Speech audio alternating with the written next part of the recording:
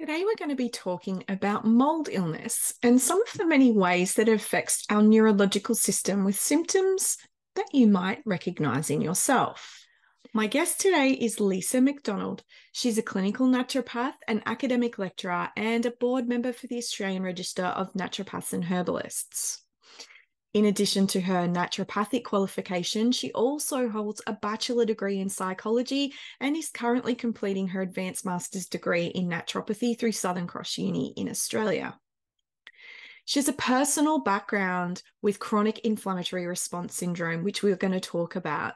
And it became her passion to help others that were in situations like hers and couldn't find any answers. She's one of the few naturopaths in Australia that have gone on to do further study in chronic inflammatory response syndrome, also known as mold illness for many. And so she's learned a lot about how to treat this as a multi-system illness. Lisa is a serial learner, and her knowledge in nutrigenomics, psychology, functional medicine, CIRS protocols makes her an absolute expert on this subject, and I'm absolutely thrilled to be talking about it with her today. She's helped hundreds of patients navigate mold illness, and I thank her very much for taking the time to share her experience with us today. All right. So thank you so much for joining me for this chat, Lisa. It's a really important topic, I feel, and one that doesn't get nearly enough airtime. And that is those connections between mold illness and how it can affect our neurological health or just our health generally. And obviously, for a lot of years, I know for us, we've both been naturopaths for a few decades. So mold illness for a while there really felt quite fringe and really under-recognized. And let's talk about how it became a really big deal on your radar and why this is now something you specialize in. Yeah, well, look, first of all, thank you so much for giving me the opportunity to talk about this, because I think you're right. The more information that's out there and the more that people have an opportunity to understand if their environment is actually impacting their health is super important. So I guess what happened for me was, over a decade now, was that it really was something that impacted both my son and myself, and not so much the other family members, but probably in different ways. But my son had the world's worst eczema you've ever seen, head to toe eczema. No matter what I did, both conventional and naturopathically, it just wasn't resolved. And to the point it was so bad that, I think the last thing that the conventional medicine could offer for us at the time was just ongoing prophylactic antibiotics, some experimental injections, and cyclosporin, which is a immunosuppressant drug. Now, he was only 2. So, full on.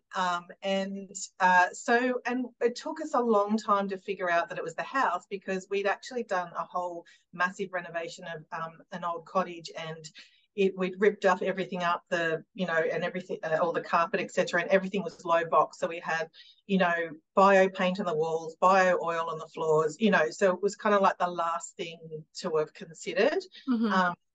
And then meanwhile, while he was unwell, it was kind of creeping up on me in terms of, some of the symptoms I was getting. So I was starting to get forgetful. I'd forget people's names. I couldn't integrate new information. I would burn things on the stove. I would forget PIN numbers that I'd had for, a long time. I'd get really cranky. So over the period of time, of course, I'd sort of notice, and then I'd think, oh, well, maybe I've got a blood sugar problem, or maybe I've got a thyroid problem, and there's all this stuff, and thinking, oh no. And then eventually, in my, deep dive, as you do when you have health issues that I came across Dr. Schumacher's work. And so that's how I got to be trained by Dr. Schumacher. And then, of course, we recognised that there was actually mold. And by that stage, we had actually got mold on the walls in our bedrooms. And, being the good naturopath, I was at the time thinking, oh, well, I'll just use white vinegar and clove oil to wipe that off. And then, of course, it would all grow back in the white marks of me trying to get rid of it. So, so that's how I sort of came across it, did the training.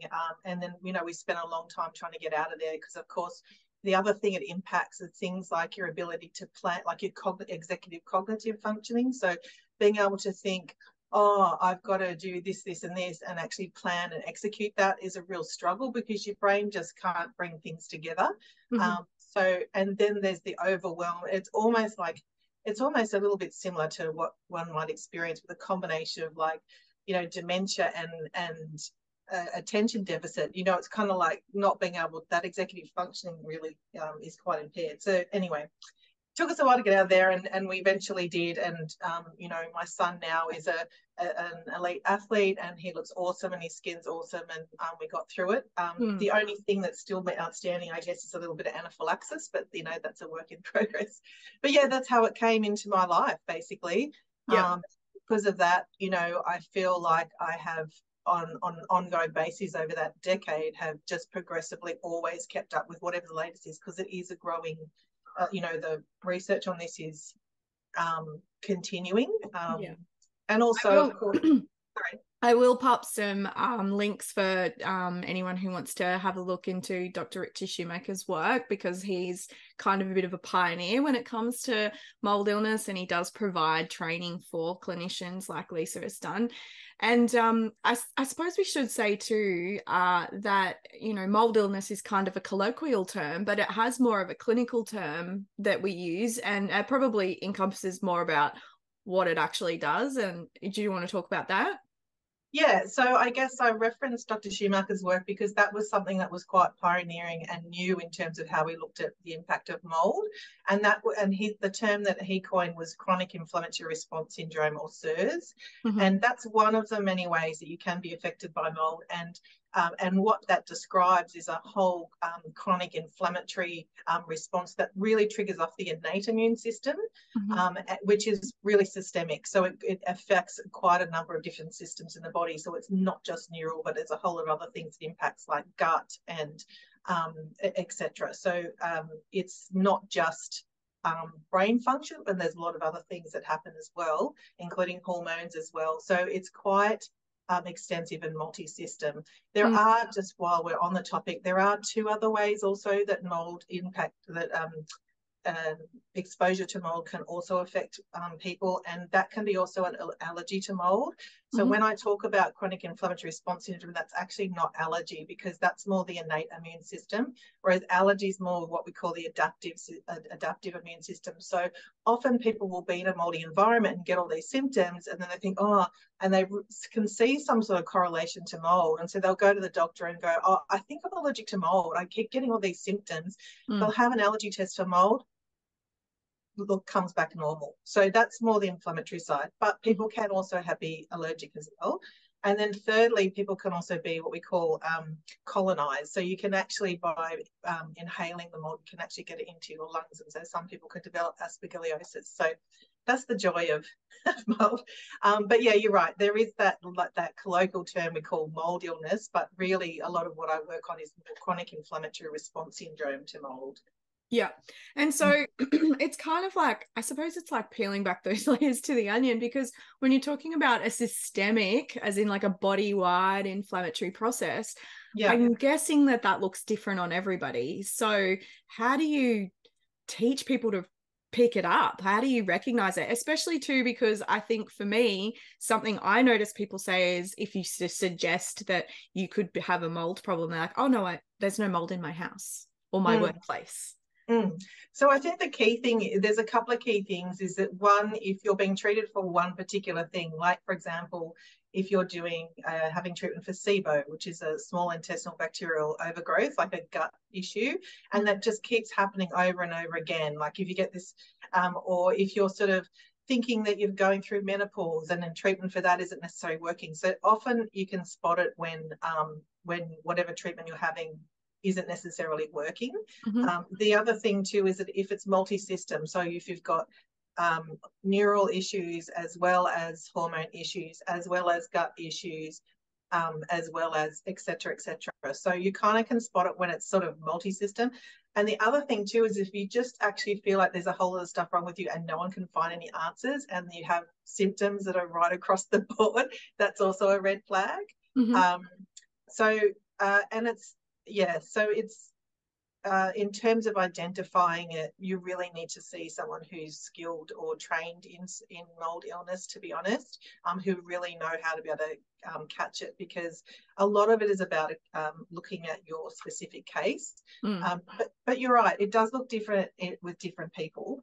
So if I was to give an example, if a whole family is in a home that has mold, and sometimes it's not visible, sometimes it's in between the walls or in the ceiling, we don't know it's there, or under flooring as well, or under flooring. And so in our case, in our house, the first time round, that was actually a subfloor where sewerage was actually coming up underneath, from the property behind us.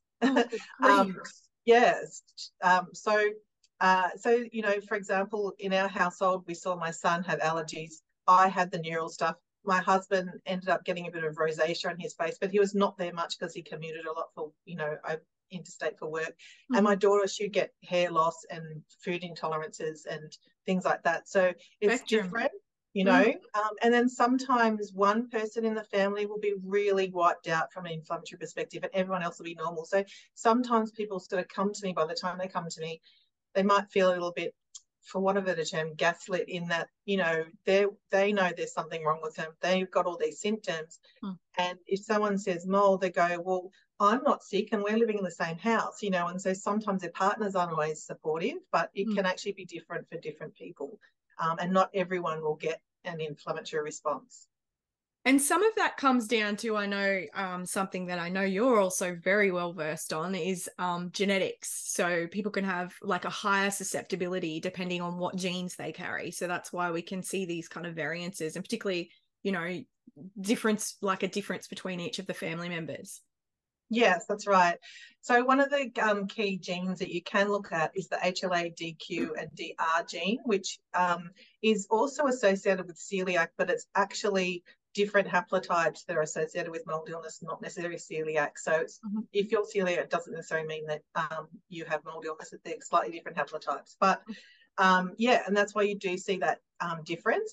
But having said that, in practice, I also see people having CIRS that don't necessarily have those genes. So probably 95% of the patients will have those genes, and others that will just be unlucky. I knew you were going to say that, because that's exactly right. Like if you've got mold illness, and I suppose something that we should talk about as well is like it's life altering. Like it's not just as simple as you said as cleaning with white vinegar and clove oil. Like in some cases people have to literally throw out all their belongings. Like absolutely everything in the home can be affected by mold spores that have been circulating in the air, right? Yeah, that's right. And look, that's a really important point, because often people have health issues and they may not necessarily have significant mold in their current home, but it might have been in the previous home, and all their home contents that they brought with them to the current home have actually been contaminated. So one of the key things is that, you know, I say to patients, you know, mold doesn't know the difference between one room to the other. It doesn't know to stay in one room. It wants to proliferate. It's an organism, and so it's wanting its spores to be everywhere it possibly can. So just movement between one room to another can move things around, and also it can be within furniture and soft furnishing. So even if there's not necessarily visible mold on the surface of something, it may actually be in it. So yeah, it's such a problem. I mean, one of the things this is one of the problems I had for me, is that we didn't know that stuff so much. So we've done it to ourselves twice. And some of things like books, for example, and they might look moldy, but they'll just have like these little brown dots on the outside, and they bring it into the new house, and off we go.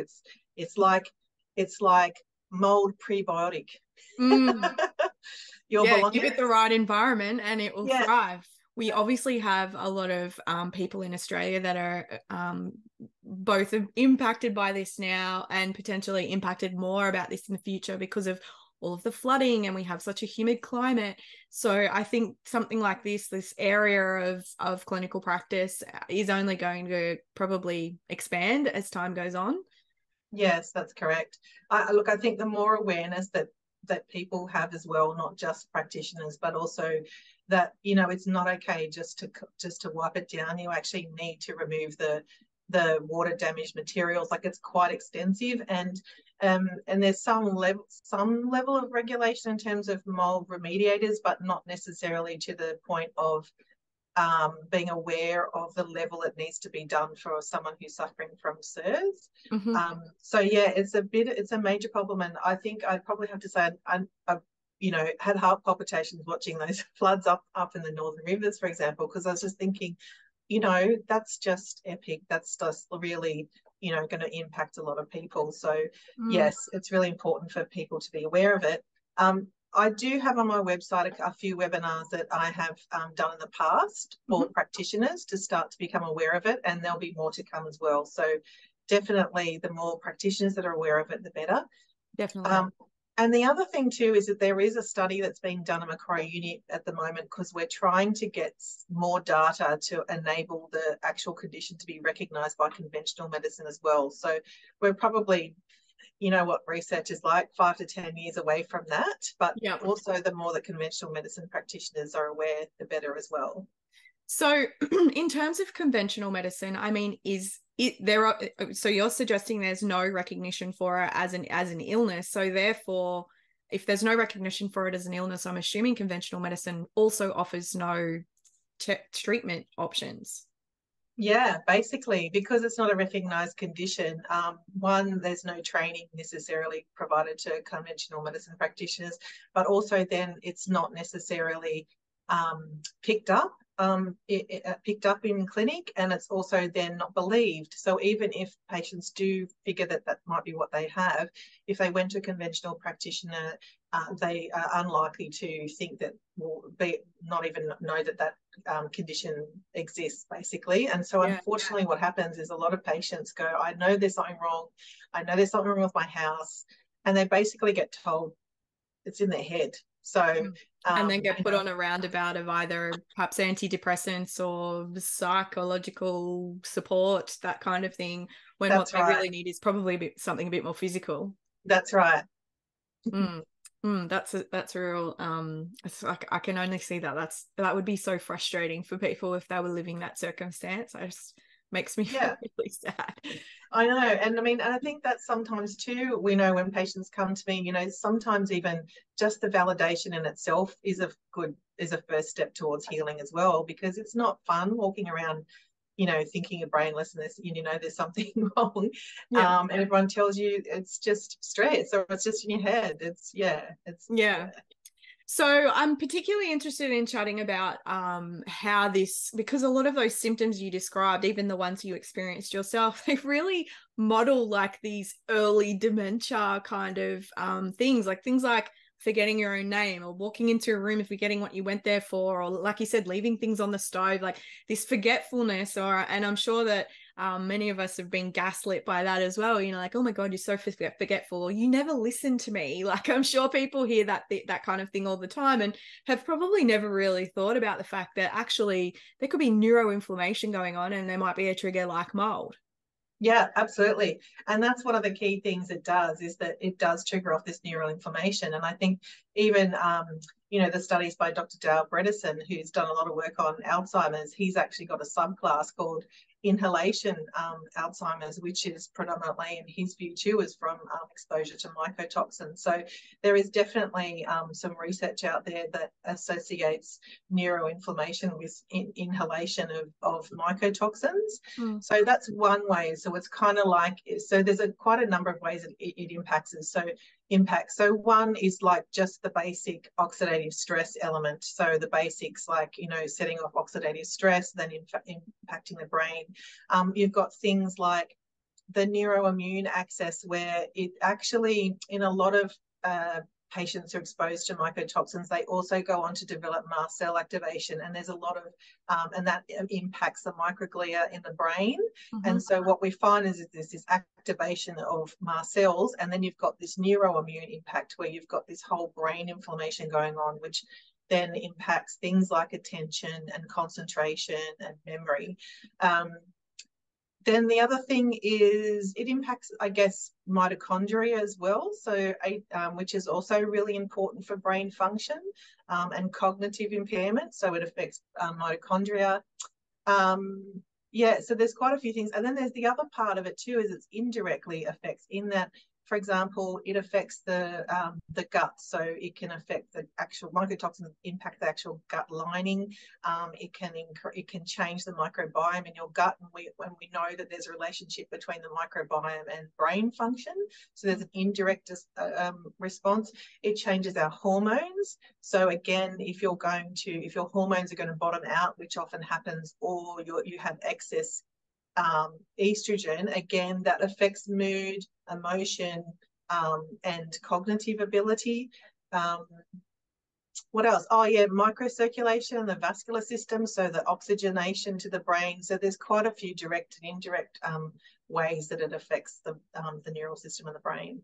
Yeah. So some people might even feel, and this is true of a lot of neurological illnesses as well, like tingling in the fingers and toes and limbs, or changes maybe even in the ability to control temperature, like hands might be hot or cold, that kind of thing. Yes, that's right. So you do get numbing and tingling in the hands, and actually that was one of the things I had too, when which was odd. Which made me keep looking too, because it was just that little bit further of it than just like a normal thing that would happen. So yes, there is that neural element. Yeah, absolutely. And dizziness as well, vertigo, it affects as well. So it just, the list goes on. Yeah. So aside from avoiding mold, what are some things that people can do, or what's your best advice for you? Like, you think you've got mold illness, what do I do now? Well, I think if some of these symptoms are resonating with you, I think I'd definitely seek out a practitioner that has an expertise in mold and a mold illness per se, or CIRS, and that they can really do a good case and sort of unpack what might be happening.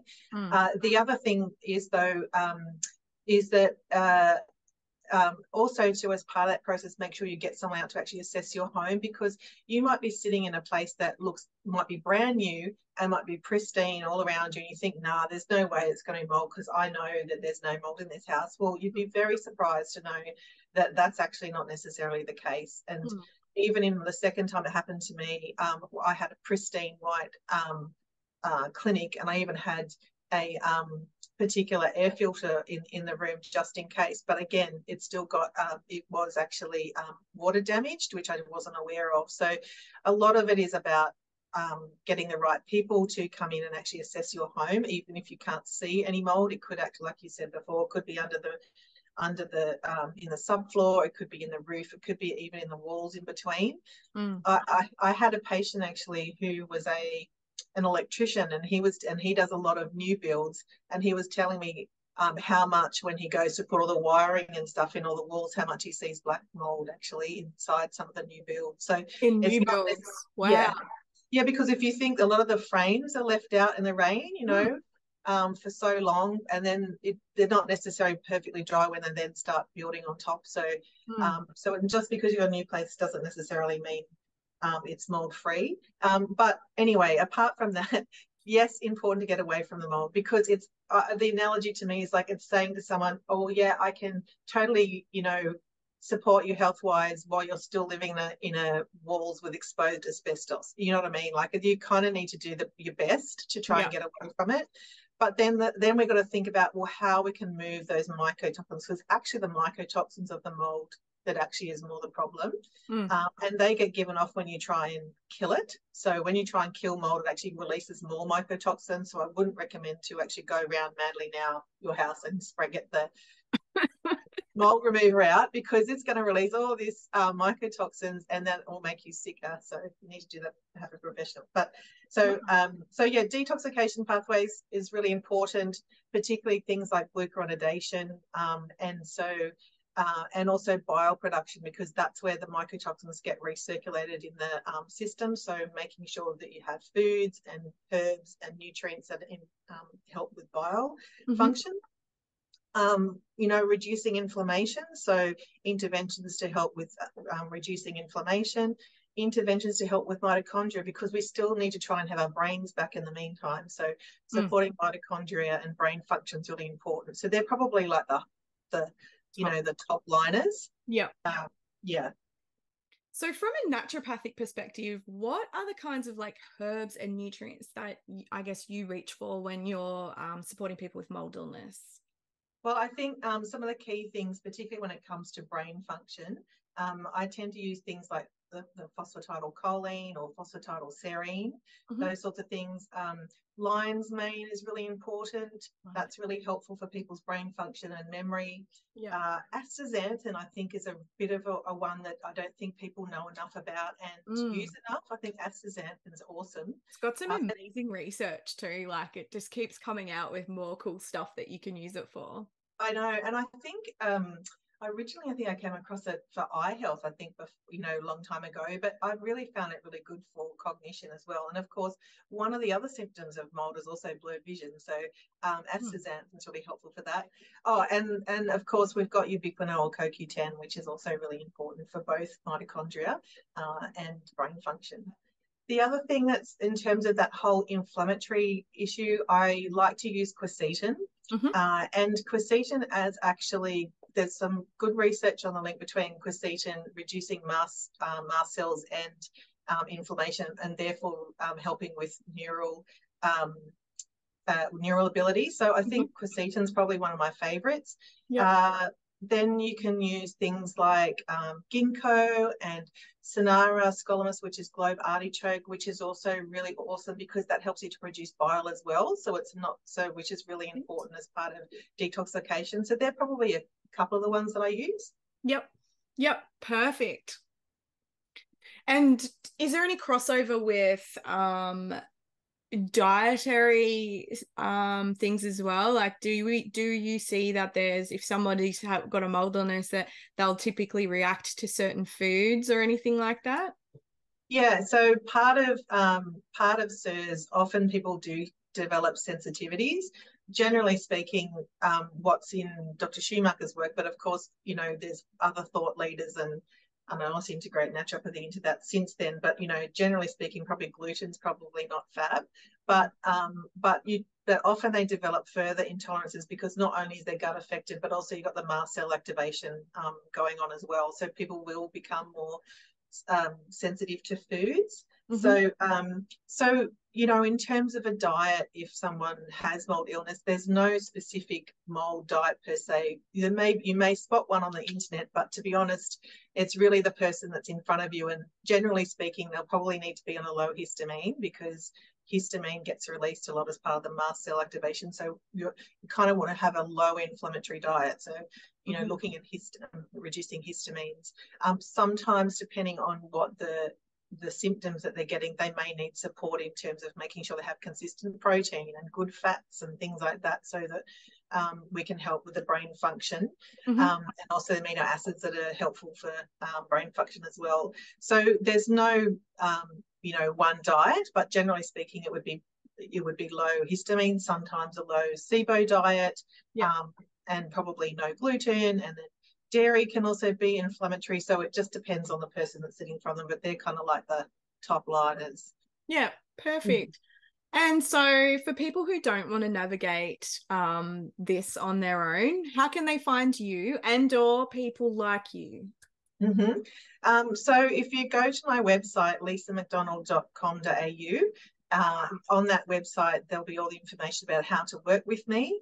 And I would also recommend going and having a look at Toxic Mold Australia. They have a website as well that lists other practitioners as well who are Dr. Schumacher trained plus.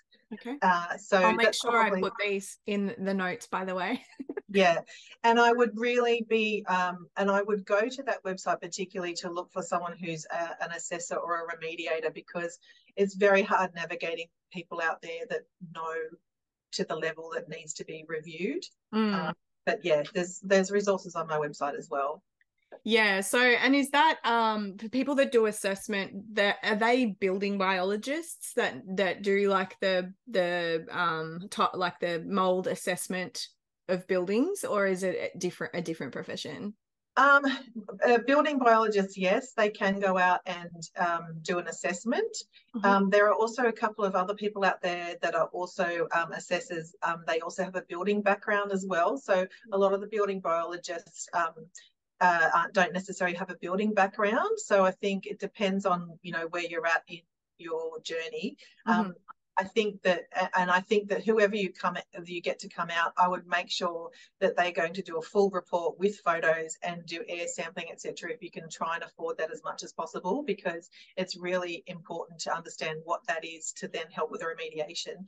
But if someone was going to come out and look around and go, oh, I can't see any mold, let's just fog it and off you go, I would be running a mile. So and whose responsibility is it if someone's a renter? Is it up to the homeowner or the tenant to kind of do these assessments? Well, that is a Pandora's box. That would be an hour conversation.